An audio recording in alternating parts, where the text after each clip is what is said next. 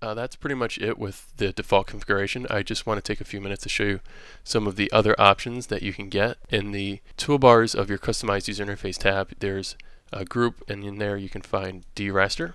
And within here you'll find a couple options that you probably want to know about. So the first thing I'm going to do is actually create a new toolbar, and I'll just call it digital raster. And I'll just drag and drop a couple of these in there. The only ones you'll really be focusing on in terms of using it as a toolbar would be the two with the icon there. The other ones are actually sticky operations, which I'll go over in just a second. But here you can have options to, or here you have an option to actually drag those two tools into the toolbar here. So I've created a new toolbar, and I'm just going to drag it to the top right here. So the first one will actually turn off all of the switcher functions. So if I move that over here and click this button off, now basically my navigation is back to the default scheme that Max used. So no longer do I have the autofocus or the viewport navigation modes or the selection modes or any of those functions that I was just showing you. So that's useful if you prefer to work this way, but you work in an environment where you work with other people and they might not be familiar or comfortable using the Maya style navigation. You have an easy way of just turning that mode on or off. So here as a toolbar, it's just really easy to just access that. The next button is just some of the options you get within Switcher. So here there's just another option to turn it on or off. You have some other options.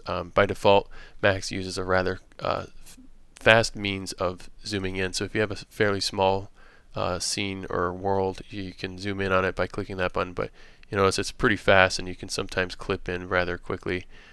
So you can turn that feature to be slower if you use the actual navigation modes that we've installed within Switcher. So here, zooming in is a little bit more sensitive and it works a lot better, in my opinion.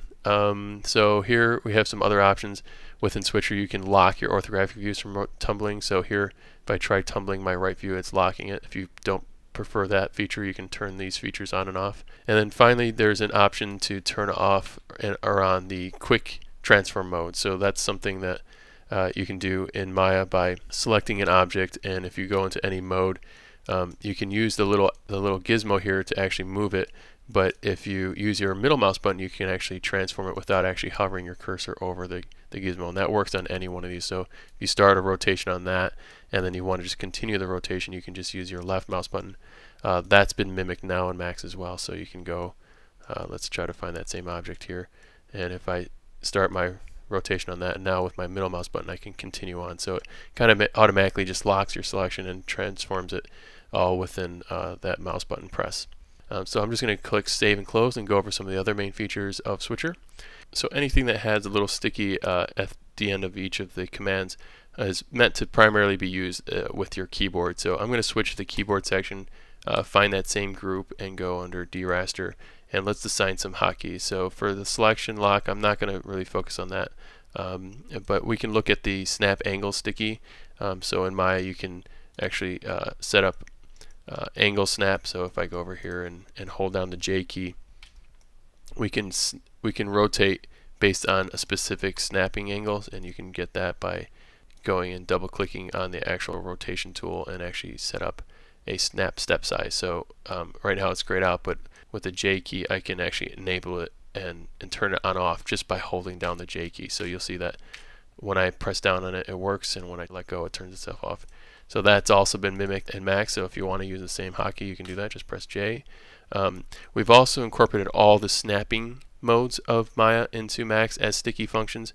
So now in Maya, if you have an object and you wanted to snap to, for instance, the grid or curve or points, the three hotkeys correspond to these three buttons here, X being the grid, C being the curve, and V being the points.